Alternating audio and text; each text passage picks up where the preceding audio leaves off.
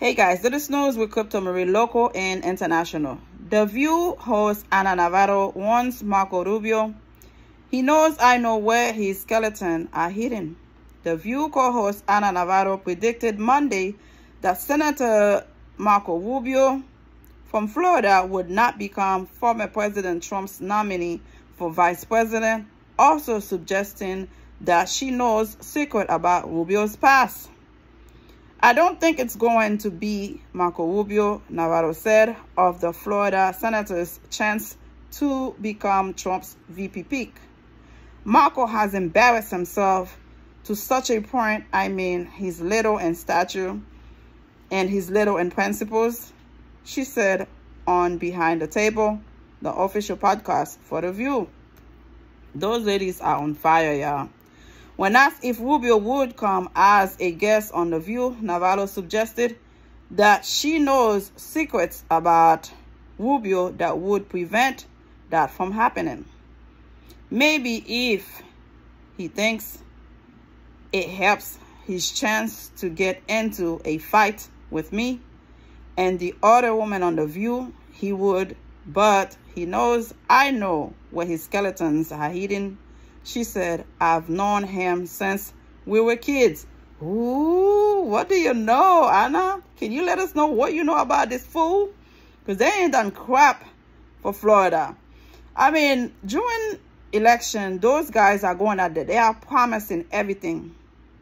From Marco Rubio to Scott something. I forgot his name. Scott something. Those guys are the senators from Florida.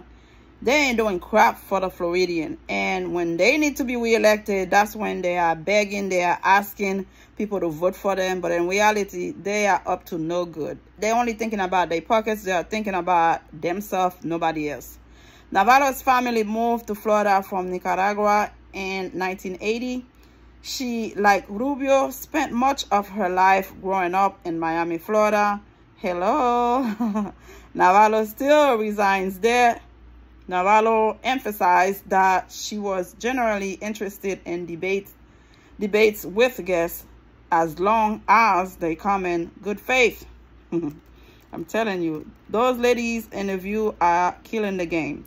Navarro recently attacked Rubio for comparing Trump's guilty verdict in New York to the trial that took place in Cuba after Fidel Castro took over the country. How dare you, Marco? How dare you?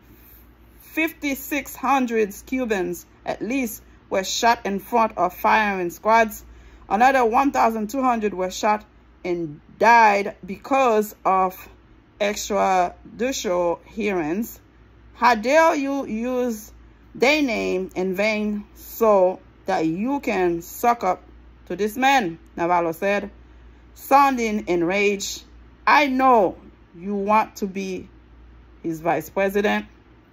Rubio is one of the many possible candidates for Trump's VP, including South Carolina Senator Tim Scott, Arkansas Governor Sarah Sanders, Virginia Governor Glenn Youngkin, North Dakota Governor Doug Burgum, South Dakota Governor Kristi Noem, and Ohio Senator J.D. Vance. Too many people. Trump is still weighing his running mate options. He suggested in May that he might even wait until the July Republican National Convention in Milwaukee to name his pick. It is unfortunate. This guy being convicted of 34 felonies, and he still have a chance to become, again, president of the United States.